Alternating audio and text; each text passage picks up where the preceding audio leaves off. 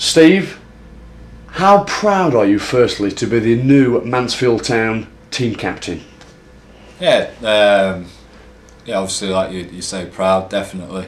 I got the chance to come back here, and I was buzzing at that. And now I've been given the opportunity to captain the side as well. Obviously, like I say, I'm buzzing about it. How did the gaffer announce the news? He just pulled us to one side and said that he wanted me to be his captain, which obviously I accepted. And then at the end of training today, he told the rest of the lads. I think the supporters expected it. I think some of the players did as well. Did you expect it? No, I've said all along. My main priority is to get in the side, is to play regularly, and obviously that's what I still intend to do. But this is like a bonus, and like I say, it's something that I'm delighted to have been given the opportunity. Is this one of the highlights of your career? Yeah, I've had definite highlights in my career, but like I say, I mean, the fact that I got given the opportunity to come back here to play was good in itself, but the fact that I've been asked to captain this side has topped it off now. How will it feel come Saturday, leading the boys out, standing at the top of the tunnel with the armband on? It'll be good. It'll be exciting, but there again, it's another game, and it's been said like that we need 11 leaders out there, not just myself. So I think we'll all be looking forward to getting out there.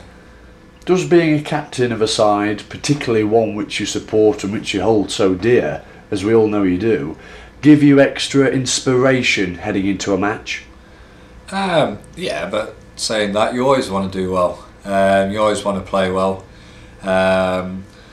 I'll just treat every game, like they say, as another game, and try and play how I've done in the past, and try and be the leader that the gaffer wants me to be, like I have done in the past. So what type of leader are you? I don't know. I like to probably organise,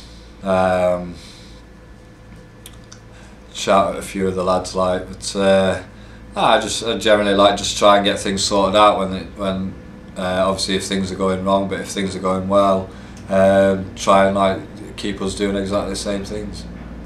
We know what the club means to you, but what does this town of Mansfield mean to you, Steve?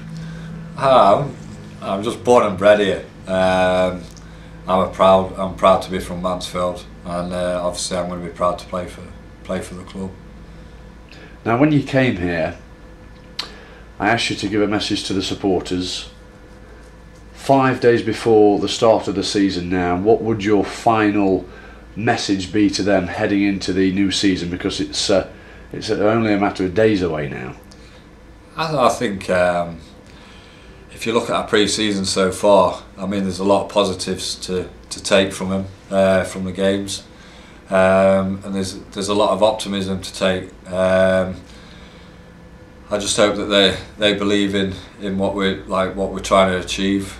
There's going to be games here that teams are going to come and get 11 men behind the ball and make it difficult for us. That's when we need them to, like the supporters, to obviously back us still. But just be positive. I think the lads are looking forward to it. Very positive going into the season, and I hope the fans are as well.